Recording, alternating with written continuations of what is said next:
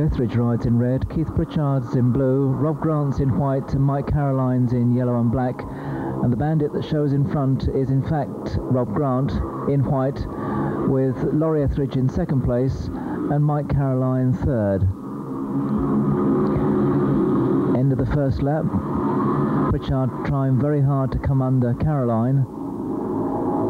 Caroline keeping hold of that third place, but now losing it to Pritchard as the two of them go down the back straight, locked together.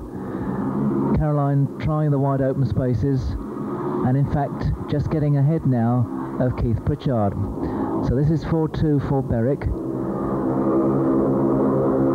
and that's the way it looks as we see it, with Caroline still holding on to third place and Pritchard driving hard under Mike Caroline and trying again, and the two really are in conflict there, and in fact Caroline comes off and he won't be very happy about that.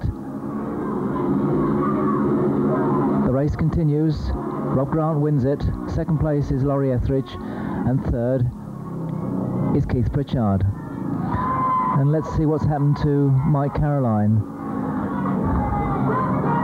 There he is, walking back to the pits and pointing angrily to somebody. And I wonder if that somebody could be Keith Pritchard. Well, let's go back and have a look at that incident again, shall we? Really, everybody saw the incident here at Canterbury. Here you can see the two riders, that's Pritchard and Caroline, coming up the grandstand straight, really neck and neck. And as they go into the first bend, Pritchard drives hard underneath Caroline, and the two of them momentarily seem to be together, and then, well, you saw what happened there. Caroline went down. Well, you've had the opportunity of seeing the incident. The answer to the question, was he pushed, is yours to make up your own mind. Certainly Barry Bowles thought that nobody was pushed, and Pritchard of course got the third place at the expense of Caroline. Into with that little bit of needle, as I mentioned earlier, coming into this league match. 4 points in it, 44-40 after 14 heats. Heat 15 has Barney Kennett in red.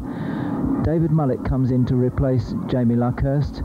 Mike Caroline comes in as a tactical substitute in place of Brian Collins, and Steve McDermott is per programme in this one, and it's McDermott in yellow and black who goes into an early lead with his teammate Mike Caroline in second place.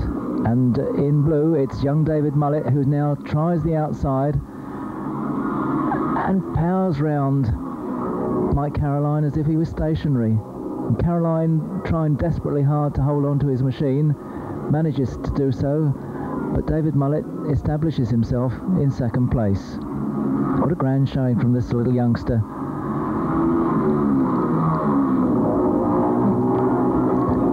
Still McDermott in the lead, and now Caroline is being pressed by Barney Kennett, the home skipper. Caroline holds on gamefully.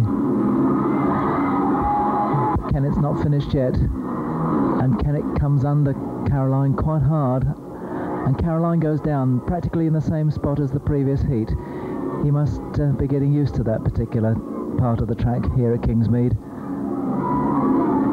McDermott wins, makes a gesture to the crowd in doing so. Second place goes to David Mullett, and third place to Barney Kennett.